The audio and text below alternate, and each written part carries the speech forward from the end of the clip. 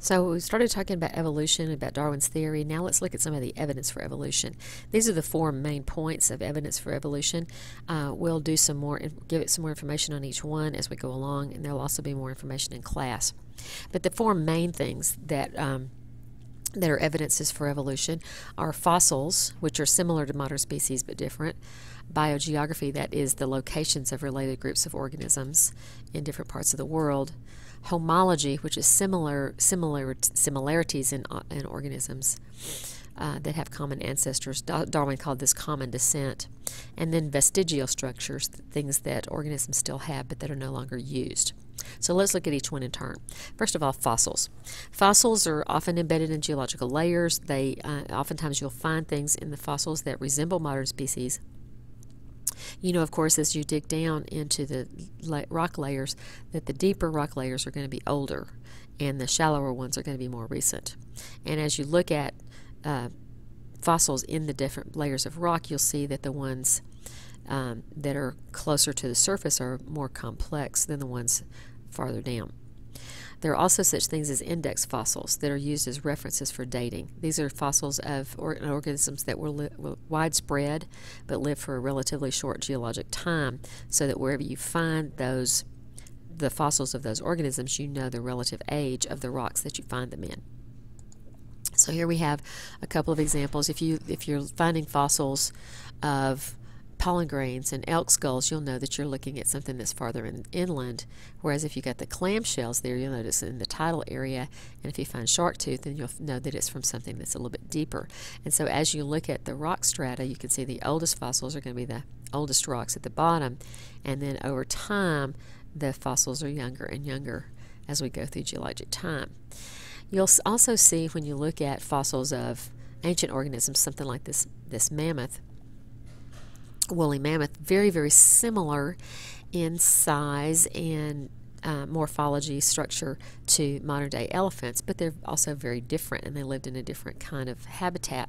And so we can see that there has been change over time in these organisms, but you can tell pretty closely that they're related to each other. So how do fossils form? Well, first of all, the animal has to die, and it has to be in an area where it can be, where soil can be deposited on it. So oftentimes that happens in rivers or in tidal areas like that. And then you see over time that the water covered and the sediment covered, and the fossil or the remains of the animal got buried deeper and deeper, and then over time the bone was replaced with minerals from the rocks around them, and then eventually through uplift and weathering you'd end up with the fossil that came to the surface so that you could collect it. Something else that came out of the study of fossils was something called biogeography. This is when you find fossils of the same organism in different locations on Earth. And if we look back into Earth's history, when the continents were all together, you can see that there's a definite relationship between things that you find in South America and Africa. For instance, the Cyanonathus reptile that was found both in South America and in Africa. You can find the fossils today. Look at the Glossopteris fossil. This is an ancient fern plant whose fossils are found in South America, Africa, India, Antarctica, and Australia. So it's obvious that those were all connected at one time. So this is another thing that shows some evidence for evolution, that not only has the world changed, has the earth changed, but also the organisms have changed over time. Something else you can look at is homologies, and there are quite a few things in homologies that we'll look at here. One thing that you can see in organisms is homologous body parts. The body parts have similar origin but different functions, and here we look at the bones of 4 different mammals here, okay, and you can see they've got the same bones. They're named the same and they come from the same origin, but the functions of the limbs are very different, from the human hand to the cat's paw to the whale's fin and the bat's wing.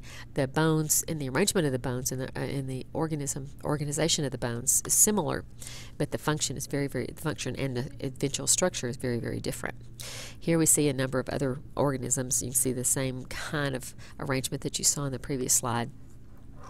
You can also look at embryos and the development of embryos from early embryos to later and see that each one of these is a different species that goes along here, okay, but you can see in the early stages here that all of these embryos look very, very similar to each other. And over time, as they develop, their differences begin to show up. But if you look at embryos, you can see very, very close similarities between different organisms. Here we see some similarities between chick embryos and human embryos. It points out the pharyngeal pouches. We'll talk about this more when we talk about vertebrate animals, and the post-anal tail. Both are characteristics of chordates, and you can see that they're similar somewhat in the chick and in the human embryo, even though they end up being very, very different. There's also similarities in DNA. There are groups of genes called Hox genes that control different parts of the body, and you can see that the genes in the fruit fly and in the human are very, very similar to each other. There are some others in between, but they control the same parts of the body, relative parts of the body, and some of the functions are very, very similar between those.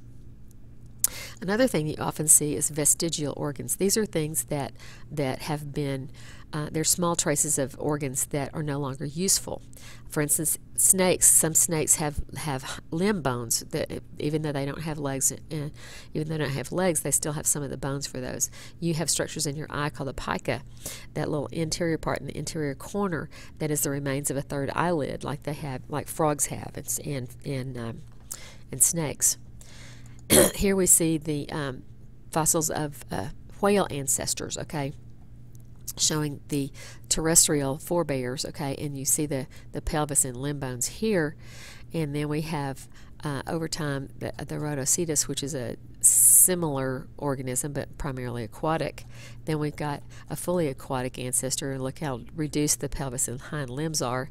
And then this is a more recent whale ancestor called Balena, and you can see here they're even more and more reduced. So those are vestigial organs that indicate that there was something there that used to be used but is no longer useful. And this concludes the lesson on evidence of evolution.